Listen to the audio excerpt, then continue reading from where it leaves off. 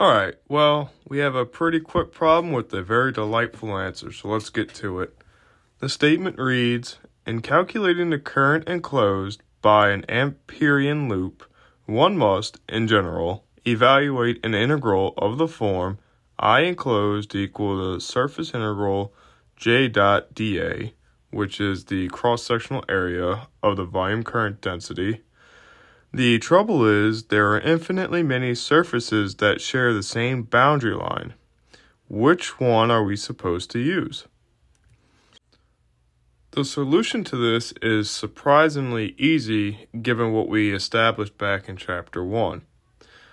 Before we get to that, let's first consider the fact that we're using a steady state current here. And if we recall from the continuity equation, since d rho dt is equal to 0, since it's steady, we're not changing. That means that J is divergentless.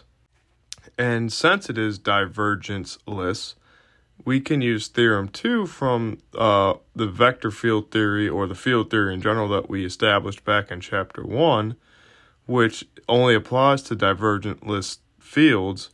And we can, from that, we can say that we know that the integral J dot dA is independent of surface for any given boundary line. So the reality is it really doesn't matter because of this independence. That makes using this method with Amperian loops much easier and much consistent, given that there's so many things going on with these types of problems. So that's a pretty sweet result to find.